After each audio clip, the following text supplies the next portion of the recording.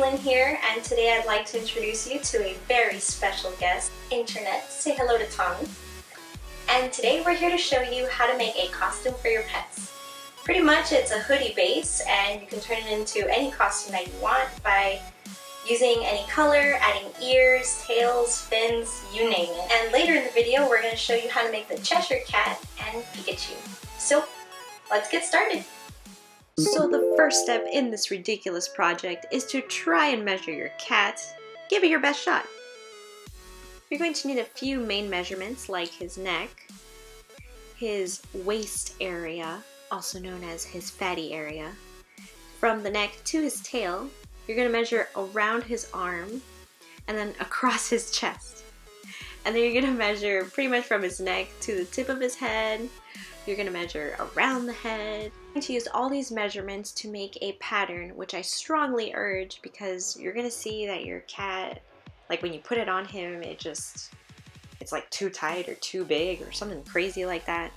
So whatever you measured, you're going to draw it out and then make it into this type of shape.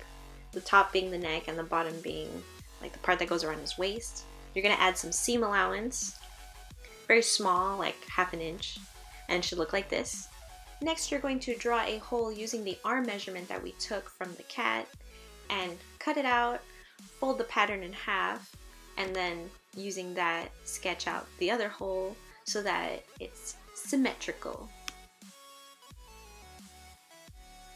Moving on to his hoodie, you're going to use the back of his head measurement, half of his neck measurement, and then kind of like that front opening measurement to create this hoodie pattern, which I have perfected after like 3 different hoodie patterns. And then you're going to glue that back of the head area. That's like giving you seam allowance there so that you can glue it. And then you're going to flip it inside out.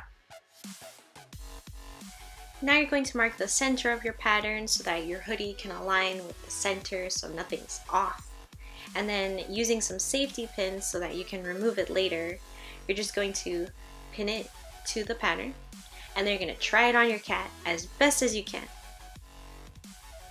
Make any tweaks and adjustments as needed and pet your cat for extra reinforcement. Then you're going to move on to your actual fabric. Place the pattern on top and start cutting around it. When you're done cutting, it should look something like this, and then you're going to move on to the hoodie and do the exact same thing.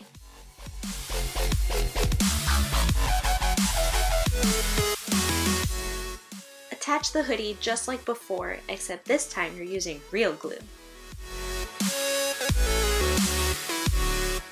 Here I'm attaching ½ inch Velcro strips to both sides of the jacket. Then you want to round out the top edge so that it's not sharp. And there you have it. You have made yourself an awesome pet costume. And from here on out you can add whatever you want to turn it into something else. But right now I'm going to show you how to make the Cheshire Cat. So you're going to start off by making some purple strips for the stripes of the cat. Now lay out your strips, arrange them however you want, and just glue them down. Cut off any excess fabric covering the armholes. Next, cut out some crazy eyebrows and also the ear pieces and some fur pieces. And then you're going to glue the pink to the purple. Put some glue along the bottom of the ear, curve the ear, and press it down onto the hoodie. Do the same thing on the other ear. And glue those little fur pieces on the front of the ear. For his tail, you want to cut out 2 layers, glue some stripes to it, and then using some extra pieces of fleece, you want to stuff the tail and then glue the edges so that you get more of like a 3D thick tail look, and then glue that to the main body. And for Pikachu, we're going to start off with a yellow hoodie. Cut out 2 layers for his tail, trace and cut out the brown accents that go on the bottom of his tail, and then glue it. Glue the tail to the bottom of his jacket and also glue some brown strips to the back. Cut out some red circles and glue them for his cute red cheeks. For the ears, I've cut out 4 pieces of felt and 2 pieces of floral wire. I'm going to bend the floral wire and glue it to the ear to give it a more upright shape. Then I'm taking a scrap piece of felt and then gluing it to the inside to give it a more 3D ear effect. And I'm just gluing down the edges. I'm also adding some black felt to the tip of his ears. Next, I'm marking the ear placement. I'm cutting a slit with my scissors, putting the wire through there, and then gluing it down. And then you're done!